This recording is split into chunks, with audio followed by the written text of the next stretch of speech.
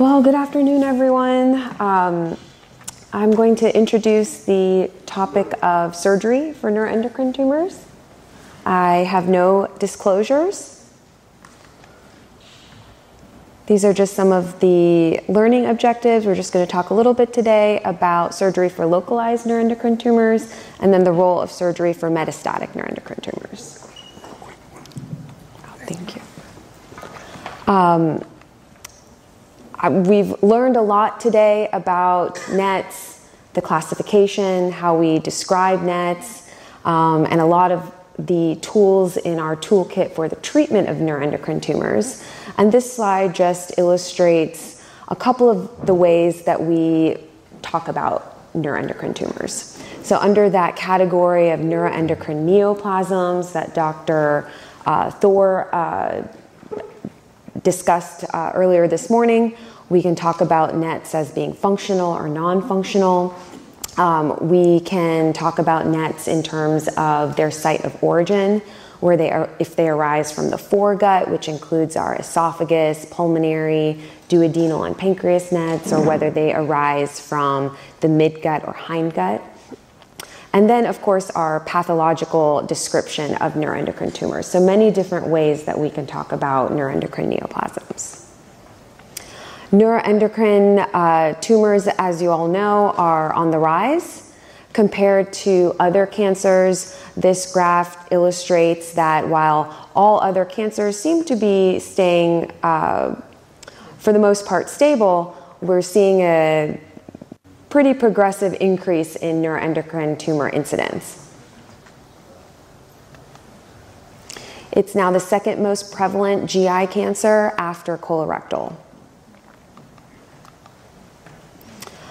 This illustrates that the incidence of NETs are increasing across all primary tumor sites.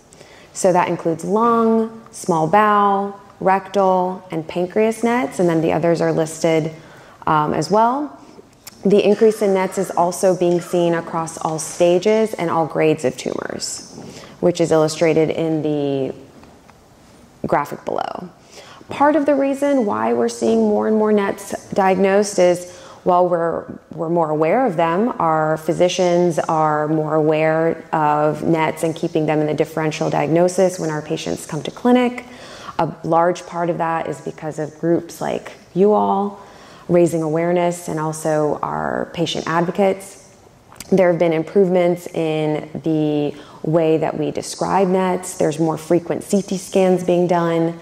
It seems like nowadays you can't go into an emergency room without getting a CT scan. And so we're picking up these tumors more frequently. The role of surgery for localized disease is fairly straightforward. So surgery offers really the only chance of cure for localized NETs. And when we're talking about curative surgery, what we mean is that there should be really no evidence of disease left behind after the operation.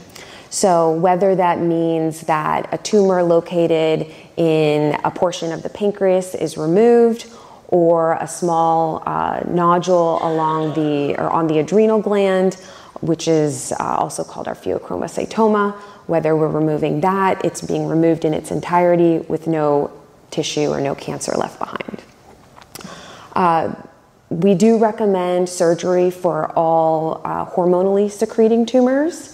So some small neuroendocrine tumors of the pancreas, for example, they have a benign or very slow growing course, but if they're producing some of those hormones that Dr. Del Rivero mentioned and they're causing these terrible symptoms, we recommend removal. Even though we talk about cure and we talk about no cancer being left behind after surgery, patients should still undergo long-term surveillance because, as many of you know, the recurrence can happen really at any time, 5 years down the road, 10 years down the road, and we certainly don't want to miss that. So just a little bit more detail about pancreatic neuroendocrine tumors and the role of surgery for localized disease. There are three general categories of operations that we can perform.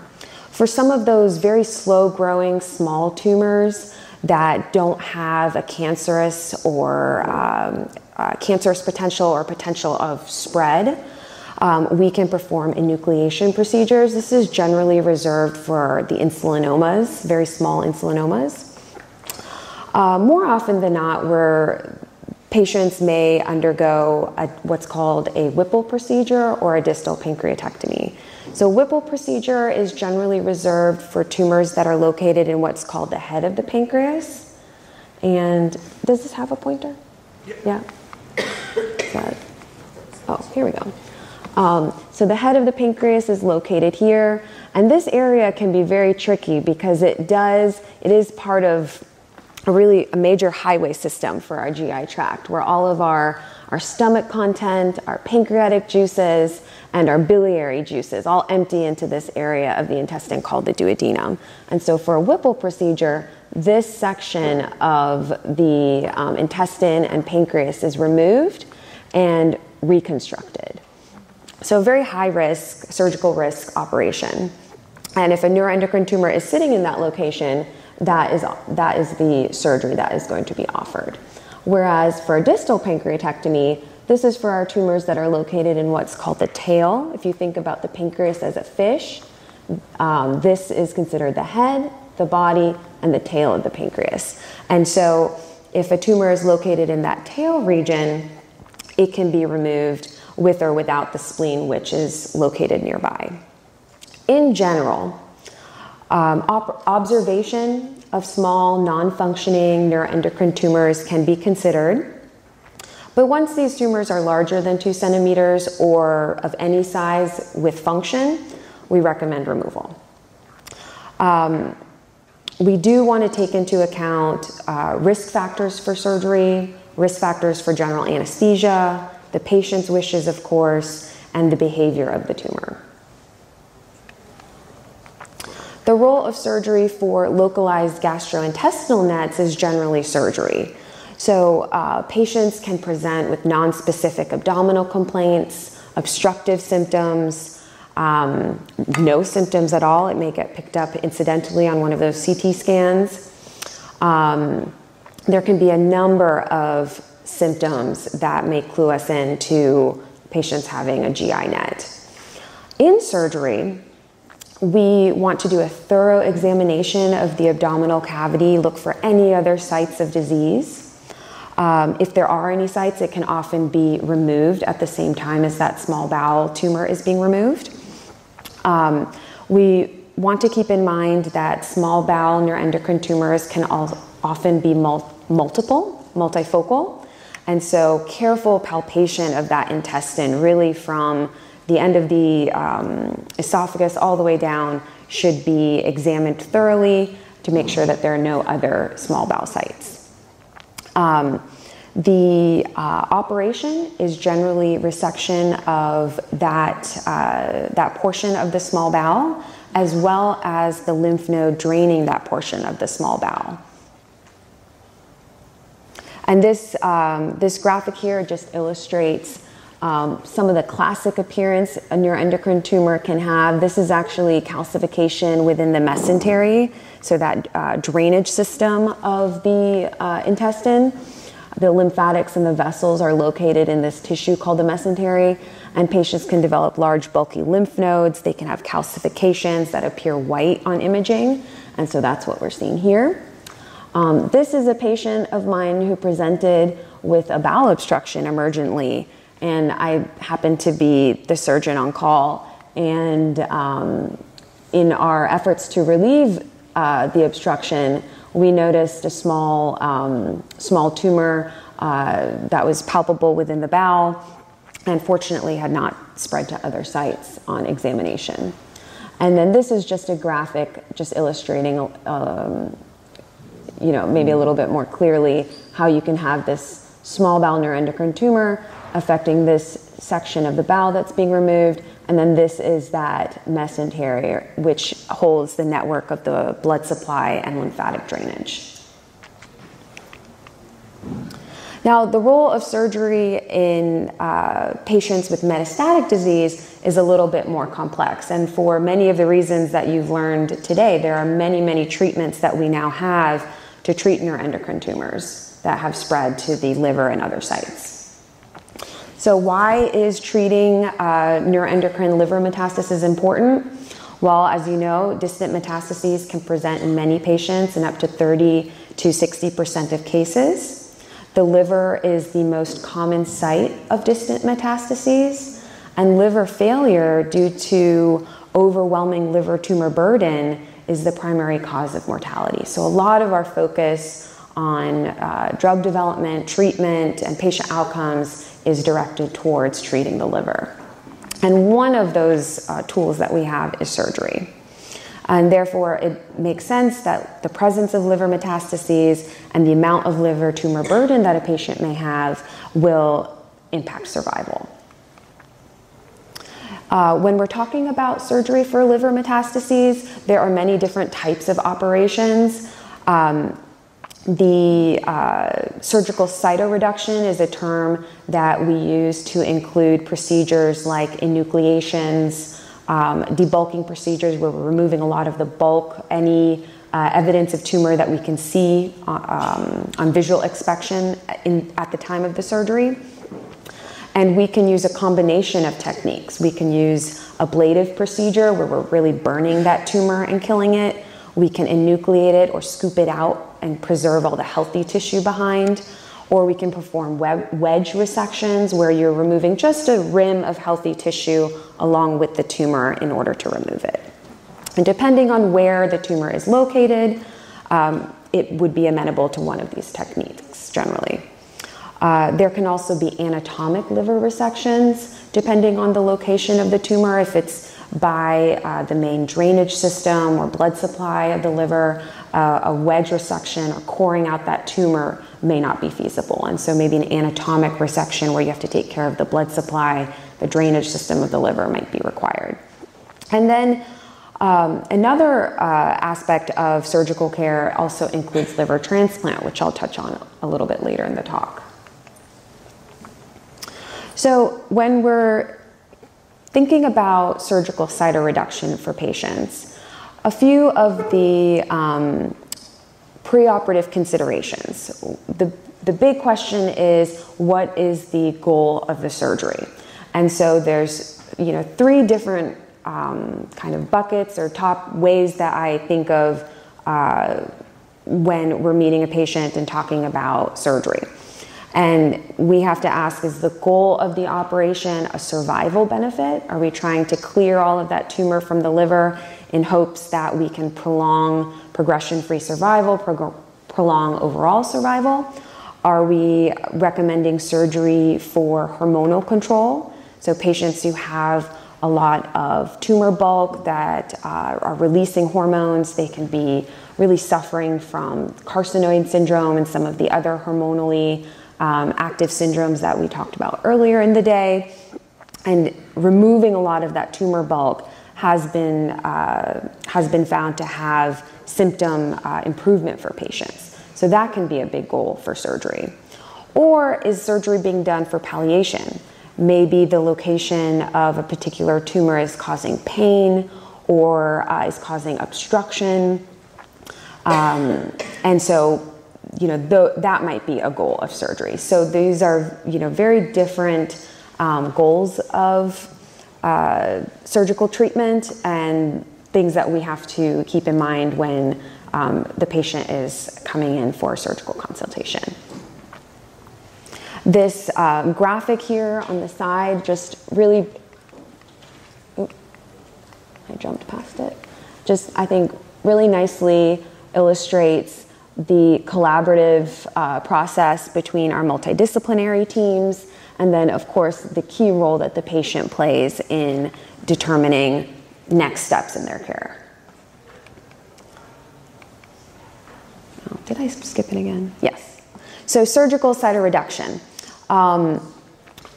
With all of our operations, beginning with a thorough inspection of the abdominal cavity, just to make sure that what we went into surgery thinking where the disease is actually what we're seeing.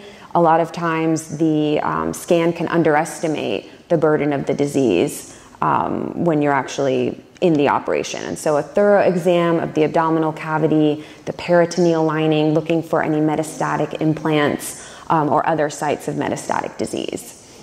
If the patient still has their primary tumor, it can often be resected at the same time as the metastatic disease. And so we like to perform one operation if it's safe to do so. With some pancreatic operations, it may be better to stage the patient because they may be at risk of infections or other complications. And so it becomes a little bit patient and tumor specific.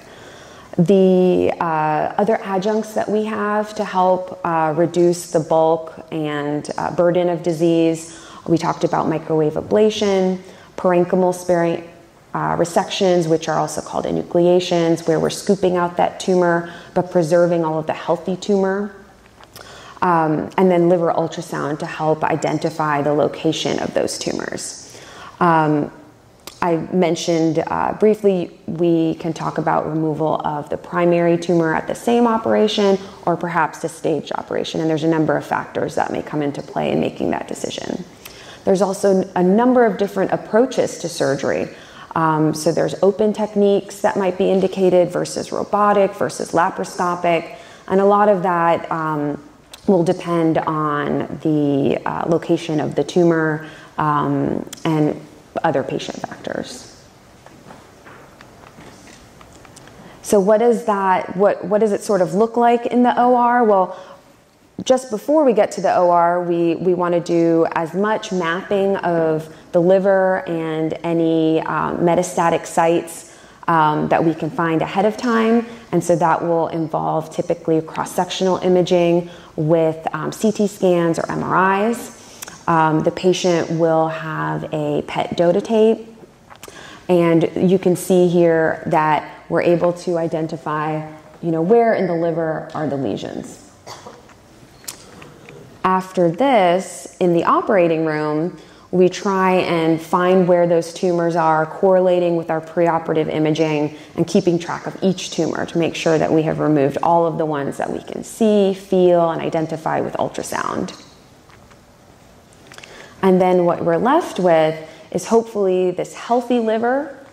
This is all the healthy liver here. And then these areas are where tumor has been resected.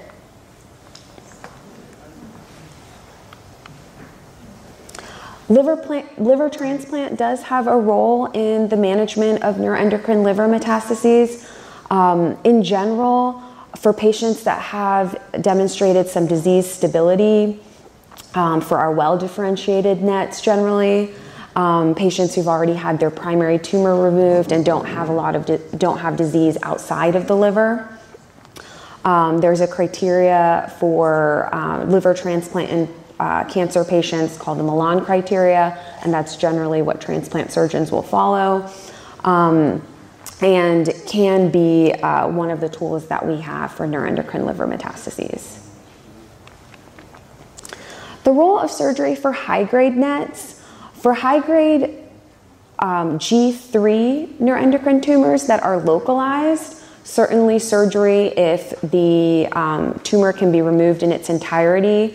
We're generally not performing those enucleation procedures for these patients. We want to remove the tumor in its entirety, so we're not doing a lot of the scooping that we talked about, where you're taking out the tumor and leaving the healthy tissue behind. Here we're performing more of those oncologic resections for localized disease. They do have a higher risk of recurrence, so we have to very carefully follow patients after surgery. For metastatic disease, debulking is an option, but we do want to carefully discuss all of the treatment options for these patients because we do know that the recurrence is going to be high. This graphic really just, you don't have to read through all of this, but I just like how it illustrates just the number of treatment options that we have for patients with GI and pancreatic G3 NETs. So for localized disease, we talked about surgery. For metastatic disease, there's a number of different therapies, and a number of different therapies that are coming down the pipe. For neuroendocrine carcinoma, surgery doesn't really play a role for metastatic disease. For localized disease, there may be a rationale for patients that uniquely have been excellent responders, have shown some disease stability, but generally these patients are being treated very aggressively with other treatment modalities that work better. So in conclusion, just some of the highlights. So surgery for localized disease is the recommendation. We want to remove all evidence of disease. Even though we use the word cure, we want to keep following patients and making sure that we are carefully assessing them for recurrence. As you can tell, with all of the number of treatment options, a personalized approach is necessary for each patient. Surgery can be performed for those 3 big categories that we talked about. We may be looking for a survival benefit. It might be for palliation if patients are symptomatic, and patients may be symptomatic from hormone excess. So that might be a 3rd reason. Keep in mind that surgery is just one of the many treatment options and really requires that multidisciplinary team, which includes you, in determining what is the best course of treatment. And I just wanted to thank you all for having me today, and thank you, NCAN.